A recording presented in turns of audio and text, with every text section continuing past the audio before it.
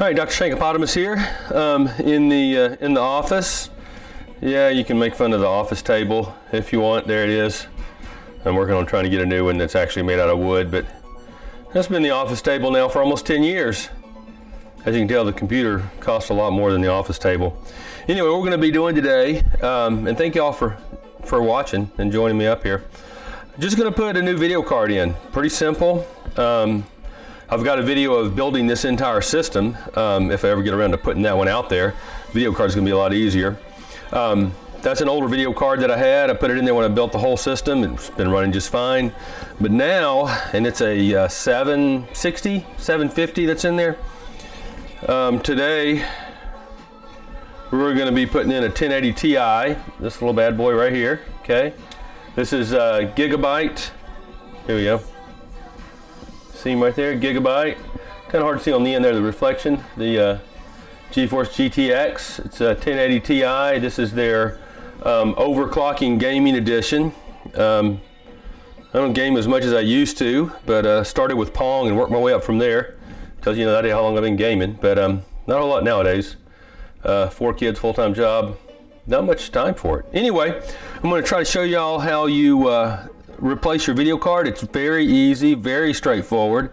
Back in the day, took a whole lot of work, took a whole lot of programming, took a whole lot of know-how to make these things work. Nowadays, we got the plug and play. You got Windows 10, which is what I'm running here, and it does a fantastic job just adding on peripherals. So let me go ahead and get a few things set up here for y'all, and we'll get started. Okay, ladies and gentlemen. Let's see here. Well, the first thing you're going to need working on electronics, you really have got to get yourself one of these right here, this bad boy, okay? Wrist strap, grounding wrist strap, okay? Get yourself grounded somewhere in here, somewhere up in here. I mean, you can do it without it if you want to take some chances with your expensive equipment. You may find that you broke something and you try to power it back up and it don't work. That's the case, it may be because you weren't using a ground strap and you have absolutely fried your motherboard. Okay, so we got it on here. I will hook it up here in a minute and show you guys how we do it. As long as you got it on either hand, put it on my left because I'm using my right hand to do the work. But as long as you're grounded somewhere off your body, you're going to be okay. Now, as you can tell right now from the lights, we're running. Okay, so what we're going to do, pretty much just shut it down. I'm going to go into Windows though, shut it down completely. We'll let the computer get all the way shut down. This one takes a little while to get the power all the way off, and then once you've completely shut down, hit your power button on the back. All right, depending on your setup, mine's got the power supply in the base down here. It's underneath this cover right here.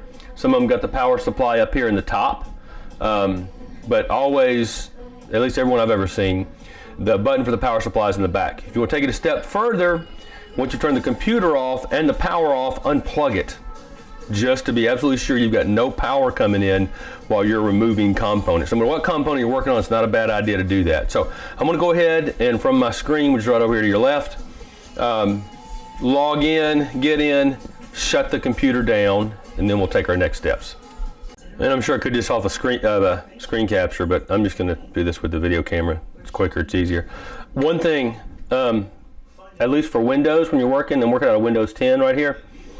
Sleep, you're not going to put it to sleep.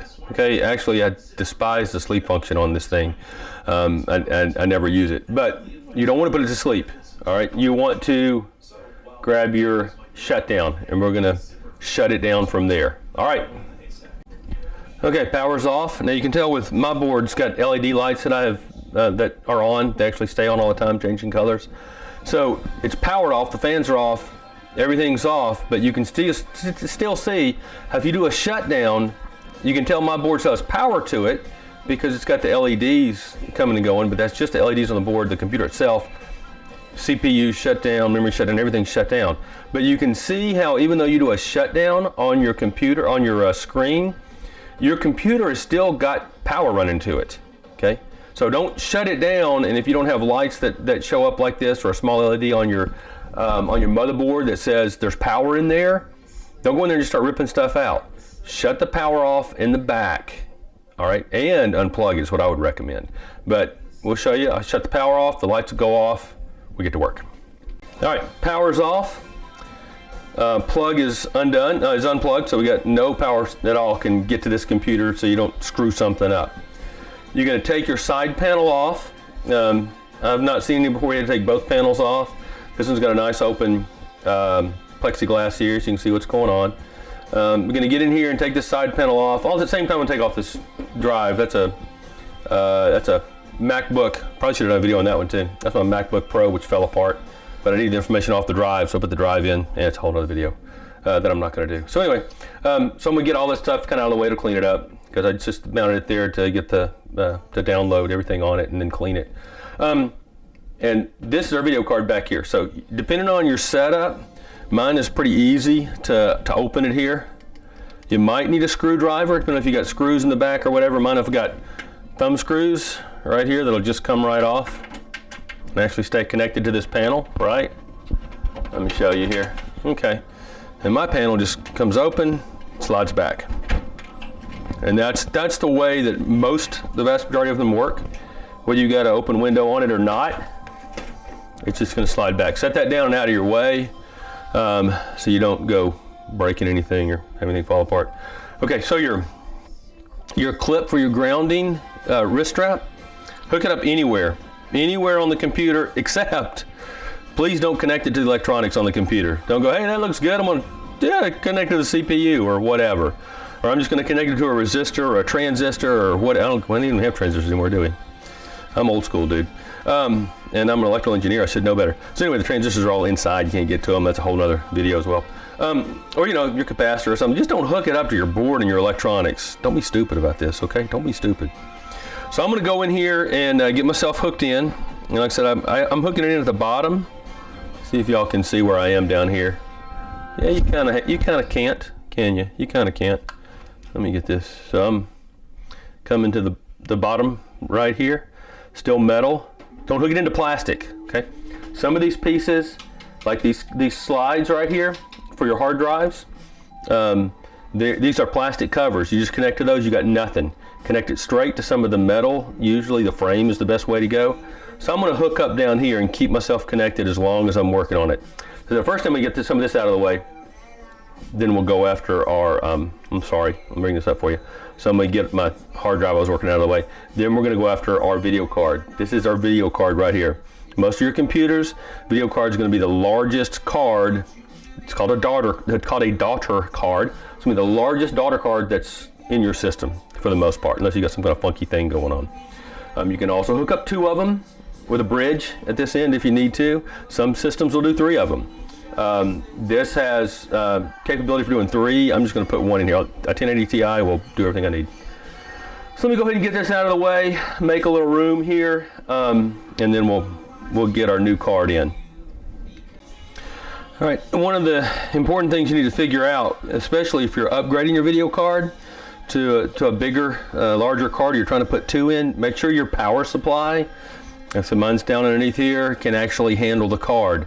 Make sure that you have all the connections you need to hook up the power supply on the card. This one in particular has got the 8 and the 6. You can see right here. Yeah. Some of them have got 8 and 8. Other ones require even more connections. Just make sure you have what you need. This is probably the most common connection here, the 4 and the 6 power connection. Hopefully your power supply, if you're working at this with this level of a card, hopefully you do have a power supply that's got them labeled, right? This one even says 2 VGA card, right? That's video graphics adapter card. And this one has the extra piece. I said some of them are 4 and 4. This little power supply has got the extra piece here. If you got a 4 and 4, you throw that one in. And like I said, this one's going to be, I'm sorry, you've got 8 and 8. This one's going to be 8 and 3. And you see this comes apart right here too if you need to work the 6 and 6. Okay, I keep saying 3 and 4, but anyway, you know what I'm saying, 4 wide. But it's actually an 8-pin plug and a 6-pin plug that we're going to need for this. So unhook your power supply. As you can see, I'm still hooked up right here. All you really need is a Phillips head screwdriver to do this. Oh, another thing, when you're handling these, be careful with the back of them, as long as you've got static protection. They come in a bag, a static, anti-static bag. The best thing to do is keep that bag out and then set them down on the anti-static bag like this. All right, if you have them, if you don't have your anti-static bag, which I don't now, the box is over there, it's not right here where I can get to it, then take it, carefully set it down like this every time. Touch this backside as little as possible. You don't want to cause any kind of static electricity. That's what the wristband is for. You could blow the entire card just by simply transferring some static electricity into the card and pop something that, a small piece in there, and then you're done.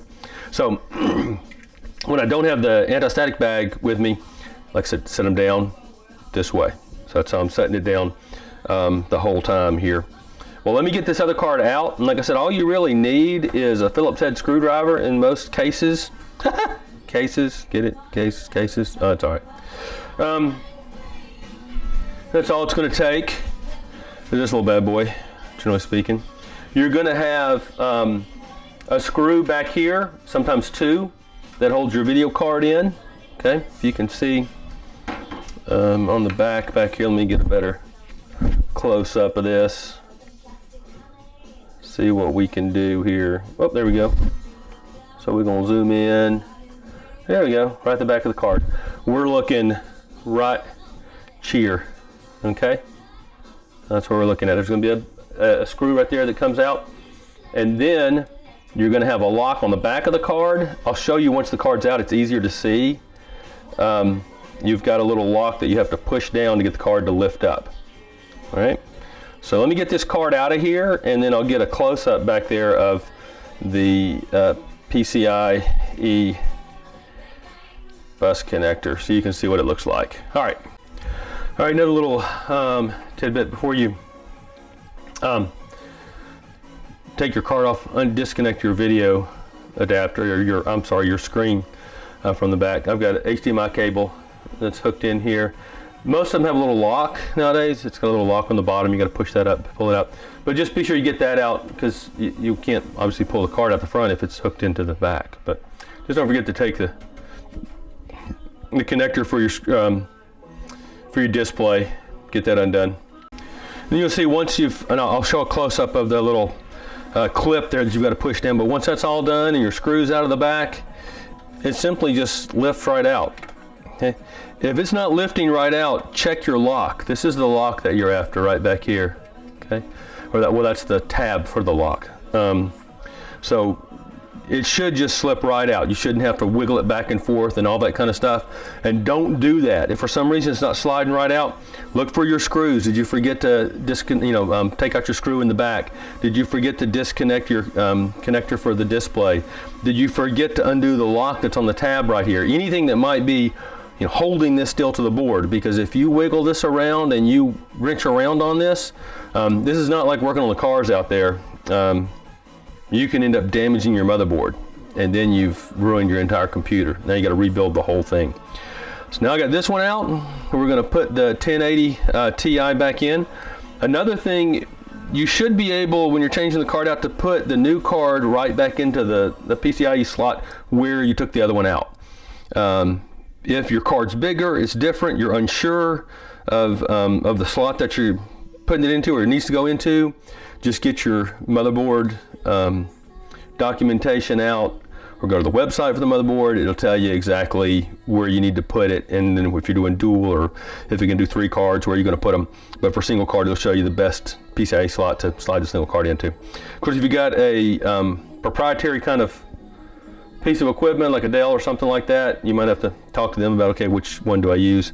But generally speaking, with all the cards, they're going to have a PCI connector that looks like this right here. Woo, right across here. All right. Let me get a close-up here, if I can zoom in, of what we were talking about. I got the water cooler on my CPU. I'll show you one of the lower ones. It's just easier to see from this angle. So when I zoom this in here, let me get you all fixed up here. Yeah, we'll get this going. Whoop, wrong way. We'll get this going right up in here. There you go. Little positioning there. Sweet. Okay, so this is all back against the motherboard that we're looking at here. All right, and this is one of our PCIe slots here, and on the back of each one of them is this. Do you see that? Can you see that without my hand in the way? There you go. See how the thing pops up? That is made to go over that tab, and when you push in and push down, this will automatically slide up over that tab. If you don't reach your hand over the top of the card while it's sitting in there, let me show you. If you don't, whoop, oh wait, we got to zoom back out. Okay, sorry guys and girls, I'm making a mess of this. There we go, much better. So if we don't reach over and unlock this tab, it's going to be sitting in like this, right? You see this tab back here? You're going to reach across and pop that lock off. You keep pulling, you'll tear up the motherboard, you'll break off the tab, you'll damage something, but once you push that lock down, it'll slide right out, okay? And then once you put it in, when you slide it in that way, sliding up like this, it'll automatically pop that lock on top of that tab, okay? So enough about trying to put the things in. Most of your larger cards today take up two spaces there in the back. See, it's a double. So I'm just going to slide this bad boy on in. All right, just to clear up a little bit of nomenclature on this thing, let's bring it up here. I'm actually using the display port. Okay, is what I'm using. See that one? You try to put I misspoke. I'm not using HDMI. I'm using display port. Better resolution, quicker. So this is the older HDMI, which is still fantastic. This is a much older DVI, I think it's called. All right, plug if you need to. But I'm using the DP, the display port. So anyway, I'm gonna slide him up in here. I like this right, chill. Okay, and we'll lock it down, hook the power up to it. Let me go ahead and get it in there for y'all. Okay, so we're in. It slid right in. It's nice and even against the board. I got a nice little snap when the lock back there popped up and went in. Got my screw in, tightened it down good and tight, and now I'm gonna go with the power. I was gonna say, what I've learned over the years, if you want to go ahead and close the whole thing up before you fire it up, that's fine. But having done this before, it seems like there's always something. So I just leave the side off while I fire it up the first time, make sure it's getting power, make sure it starts up right. Now, let me go ahead and power it up, and then I'll show you where we go from there. Once it's in, make sure you hook if you're using HDMI, like I said, I misspoke, I'm using DisplayPort. So let me hook up my DisplayPort output, hook my power back up to the back of the computer, turn it on, let it start up, and then crank it up. And what's it about? The beautiful thing about plug and play, Windows 10 should pick this thing up. It'll go try to load a driver for you so you can at least see your screen and work. But in order to get the most out of your card, either take the disk that came with it, which is usually an outdated driver, but at least it'll make it better, or once you can pull up your screen, the resolution might not be what you want, whatever, but go ahead and get onto the website. So I'll go to Gigabyte's website. Most of them have a software that you can download on your computer that'll actually identify your card, find the best driver for your card and your OS, and give it to you. And it just all loads up and goes from there. Some of them are just so simple and so easy. For the most part, Gigabyte, I've worked on their stuff a lot. They have a great website that has all that on there. That can ID it. NVIDIA, if you have a card and maybe you're not getting what you want from the website, you can go to NVIDIA and download NVIDIA players. Now, most of the people who make the cards, this is an NVIDIA the chip that's in here. So most of them take the NVIDIA drivers and build their own drivers so you can get more out of the board. This board in particular is a gaming overclocking board, so I do want to go get what Gigabyte has and get some of their drivers and some of their software, and then I'll be able to tweak it and drive it pretty fast. So let me go ahead and hook up the power and turn it on and make sure that I'm getting a screen, and then we go to Gigabyte and get ourselves some software. Okay, here we go, folks. Look, I just installed some terrible cheap video card, and it's not doing a daggum thing you paid it for, because how are you going to game with this, right? You just paid all this money for a 1080 Ti and you got this. look, that's how it starts. That's the way you get in. Windows loads its best thing, gets drivers. Now you can see your computer. Now we go in from here. All right. And yep, that's what's on my, believe it or not, that's what's on there. So we're going to get into here. Screen resolution is just for poo. Look at that, my things are all over the place. Well, all we're going to do is Firefox. That's what I like to use. Okay. And there you are. Now you're into Firefox. The resolution is just poo, but all you got to do is go to Gigabyte. There they are, Gigabyte Global. And then you just search through. It's very easy. We're going to search through here. I'm not going to show it all to you because I'm hoping you guys, if you can handle YouTube, you can handle going on Gigabyte and finding the drivers. But you're going to go in here under Service and Support. You're going to be able, you can have it search for your own card. It'll find your card. If you know the card, you can just go find the drivers, download software, and just let Windows do its thing. And you should be fine. Like I said, don't panic when you put the card in and you get crappy resolution, because that's what you got. Windows just loaded whatever the basic driver was to get it going. Now, actually, usually in this too, you could adjust the resolution here and get a pretty good resolution. Maybe not the top resolution of the card. You're definitely going to get not going to get the top performance of the card or the GPU that's in there. So go into the website for your card, get all their stuff loaded up. Or if you want to, you got the disk, load up the disk, but you're always going to need to go back and check for new drivers, because generally the disk is outdated by the time it hits the public. It's already behind on what drivers are actually online. Get the latest drivers that you need. Okay, and you may need to go with a new card on board. Keep this in mind too. You may have to go in, update motherboard drivers. Okay, update chipset drivers, because especially if you're making a big leap in the cards, there may be some things that your board can do but isn't programmed to do, or doesn't have the software, the drivers to do, that the card can actually do. So it's a good idea to get in there and get all of the necessary drivers on your motherboard uploaded too. So there it is. We're on Gigabyte. I'm going to download it. I'm going to get it rolling. I'll have my 1080 Ti. Be rocking and rolling with that. Gosh, thank you guys for watching, man. I appreciate it. As of today, we're almost over 1,000 subscribers, and I appreciate all your support. And if you like this or this is helpful to you, go ahead and subscribe. I'll be uploading all kinds of stuff over the years, and hopefully it'll all be helpful for you. That's just Dr. Shankopotamus putting the 1080 Ti into my custom built rig over here, and I hope it was helpful. You guys have a good afternoon.